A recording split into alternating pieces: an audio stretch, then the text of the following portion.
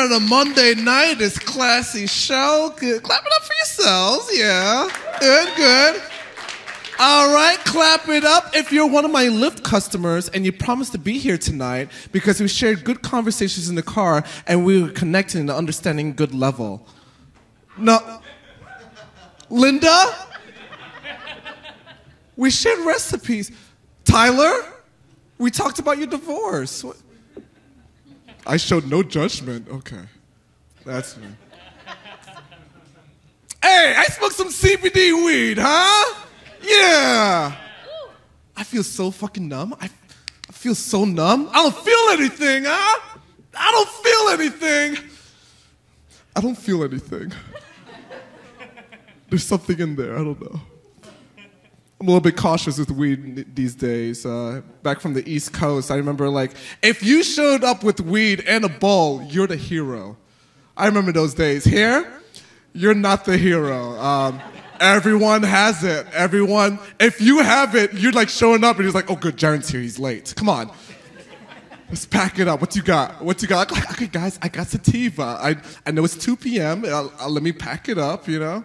This guy, Thomas, was like looking over my shoulder. He was just like, hey, Jaren, what's the percentage of the THC you got in that weed? He go like, oh. And I looked at the bottle. I was like, it's 18%. He was like, oh, sorry? I was like, it's 18%! And he was like, oh, Jaren, you could put that away. We got Maui Wowie up here for 30%, all right? We're trying to get high, not feel all right, Jaren. And I was like, you're right. I dumped out the weed. He was right. What kind of time I'm living in. Hey, I'm Jaren George, a.k.a. Black Licorice, a.k.a. a slice of Kit Kat. Just a slice. Just a slice. Hey, just a slice. Yes, I'm a skinny black man, and I'm cold all the time. The goosebumps is coming up right now on my hands, but that's okay.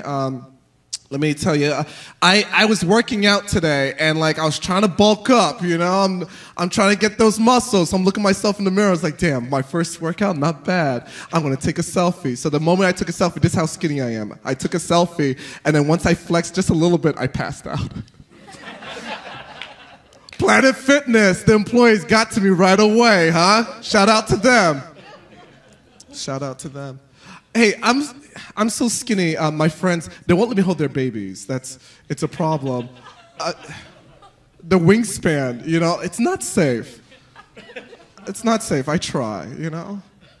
I'm from Brooklyn, New York. Thank you. Yeah, UK. You know, my family's from the East Coast. I'm the first one from the West Coast to move out here, and I'm not trying to say I don't get along with my family. I'm like the black sheep of the family. Oh, the white sheep, if that makes sense.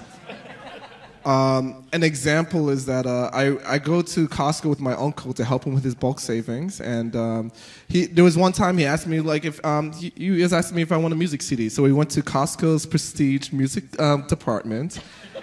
Walked over, he was like, hey, nephew, I'll get to this Jay-Z album. I was like, oh, no thank you, uncle. He's like, oh, I get it, too much profanity, I get it. How about Will Smith, huh? You want to get jiggy with it? How with Will Smith, huh, nephew? I was like, no. And I took all the courage because, like, the stuff I was listening now, I don't think he would agree, but I point out the CD, and I was like, I want that one, uncle. And he's like, oh, Dave Matthews Band, Before These Crowded Streets? Okay. So he got that for me and a quiet ride home, you guys, huh? Lasted for many years. Good value. Good value. Good value. Hey, good news. Did you hear about this? Pokemon Go is more popular than Tinder, huh? Did you hear about this? Now, I'm not trying to brag here, but I got some Pikachus and some Charizards up for trade. Ladies!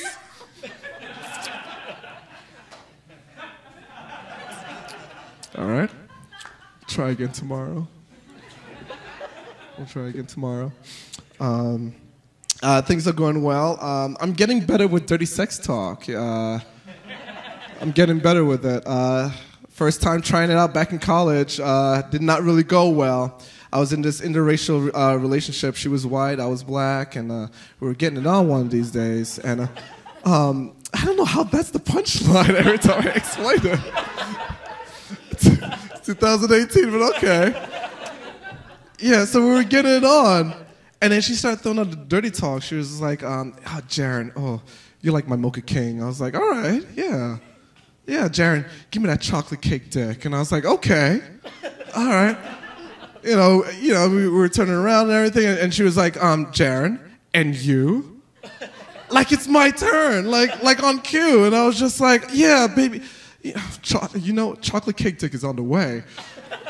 You know? And then she was getting impatient. She was like, no, Jaren, no, talk dirty, racially. And I was like, oh, okay.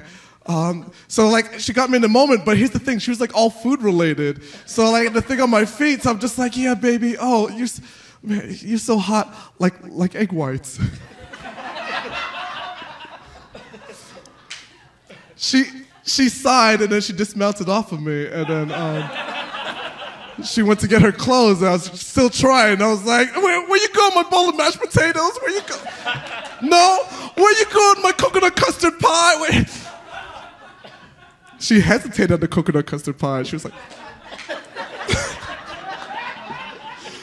I should have started off with that. Damn. I was hungry. Told y'all I was bulking up here. Damn. And here's the thing, like, my mom's about to get married. Is that good? Yeah, that's good, yeah. Now, she didn't announce she's getting married. I just know, like, she's, like, 3 years in, and she's, like, 65. It's gonna happen, you know? Like, it's gonna happen. You know what that means for me? The reason I'm happy is because, like, this is the 5th stepdad tryouts, huh? 5th one, huh? Does he got what it takes? This is my American Idol. I'm Simon. Does he hesitate to go to Hollywood? It's not Hollywood, it's just my blessing. You know, because here's the thing, like, I get like an extra birthday gift or a Christmas present, you know, like he's proving himself, you know, so I feel like I get something extra. I'm just saying, don't fuck it up like Nick, okay? Nick was the last one, and I wanted a PlayStation 3. You know what this dude got me for my birthday? Freaking dress socks, okay? No. Cliff, don't fuck it up. That's his name, Cliff. This is what I want. For Christmas, I want a Nintendo Switch, and let's talk about 401k plans. I don't know how to. That's stepdad advice right there. You know, don't fuck it up. I'm an after-school instructor, and I realized that kids are nosy. You know, they're really in your business. I'll give you an example. I was tying a second grader's shoes, and like after I tied his shoes, his name is Ethan, so I was like, all right, Ethan, time to go off and play, all right. And he was like, thank you, Mr. G. Oh, Mr. G, I saw you. And I was like, what? Like, just like deadpan tone, like, I saw you. I was like, yeah, buddy, Mr. G's here. Yeah, he's in the school. He's in the house. Mr. G's in the house. What are you talking about? And he's like, no, I saw you at Fred Meyer the other day.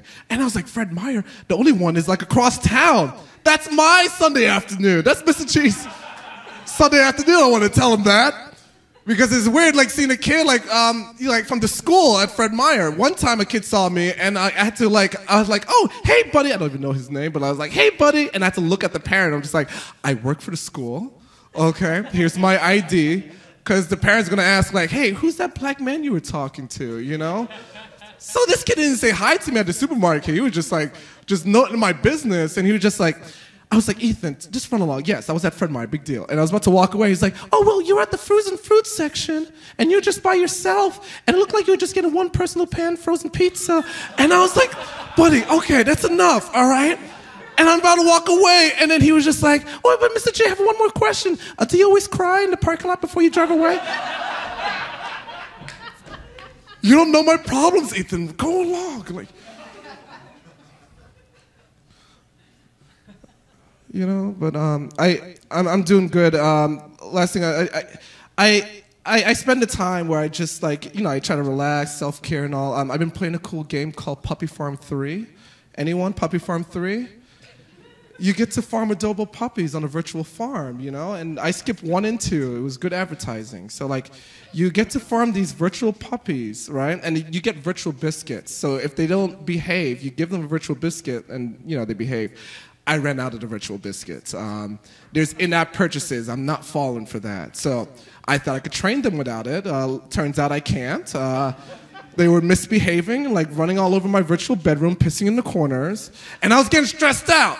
Because I was like, I don't got time to run a virtual puppy farm now. Are you kidding me? I'm so busy. This is crazy. And I took off the game off my phone. But before I did that, listen, took off the game off my phone for $10. Listen, there was a special for $10 because I didn't want anything to happen to my puppies in the cloud when I'm gone, you know? Like, I don't know what's going to happen. I don't know if someone's going to take them in. I don't want that on my conscience. So for the $10, because I cared so much for the $10, I got them put down.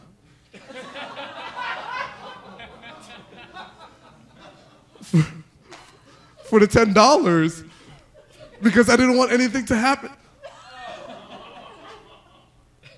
It would be my burden, you guys.